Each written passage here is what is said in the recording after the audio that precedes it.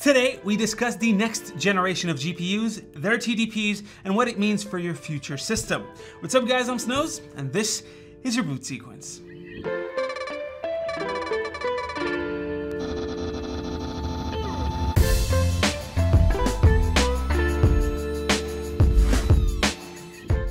GPUs have been on quite a roller coaster in the last few years when it comes to power and thermal efficiency. For the mainstream consumer market, we had a peak in 2010 with Nvidia's GTX 480.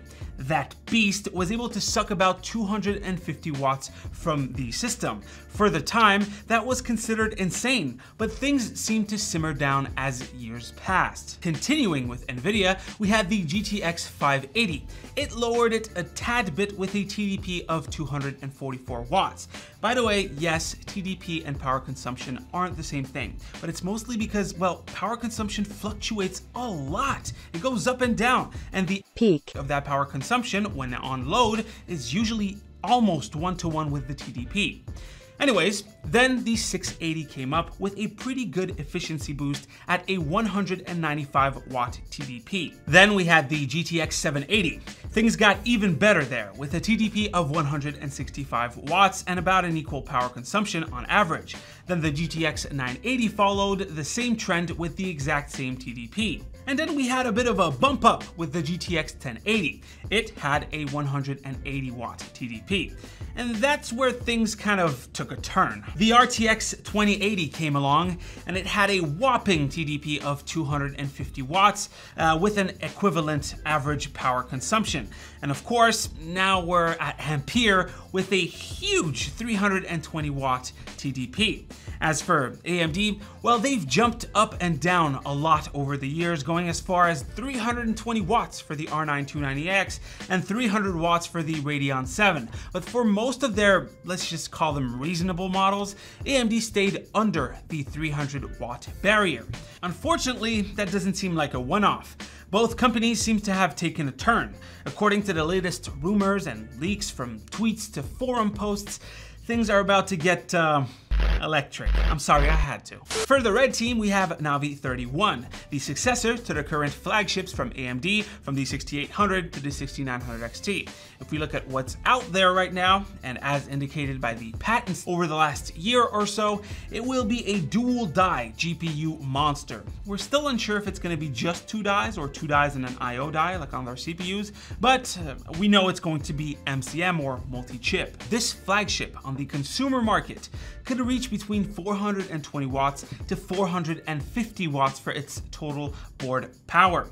As for the competition, Nvidia, the next generation RTX 40 GPUs will apparently still stick with a monolithic design based on their Ada Lovelace architecture.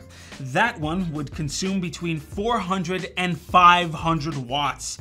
Apparently, both GPUs would offer an insane amount of FP32 cores. On AMD's side, it is rumored that Navi 31 would have 2 chiplets with 7,680 stream processors. That's over 15,000 of them, compared to the relatively puny 5,120 of the 6900 XT.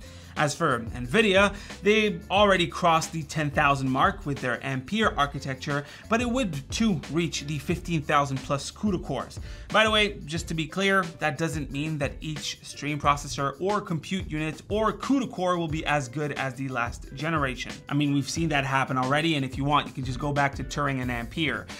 It's not like it's twice the CUDA cores and twice the performance. Anyways, around 450 watts for one component.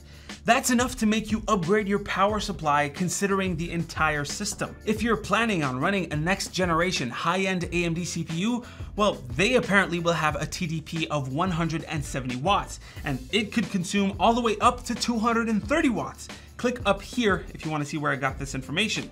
But in that case, with a Zen 4 CPU, you're gonna want something like 1,000 plus power supply minimum. Whoa. Okay, that's an exaggeration. I'm sorry. So I'm doing a voiceover to correct that. If you're planning on running a next gen high-end AMD CPU, well, you're probably gonna want at least a 750 watt power supply to pair it with a zesty high-end RX 7000 or a RTX 4000 series card. That's not bad, but it's more than a lot of people with current systems for sure. And at that point, you barely have enough room for overclocking. These days, mildly overclocking both CPU and GPU can net you a good extra 100 watts. So make that an 850 watt power supply if that's on the agenda. On top of that, there's power supply efficiency. When you go beyond 75% load, the heat to power ratio changes and your PSU is outputting more unnecessary heat into the room.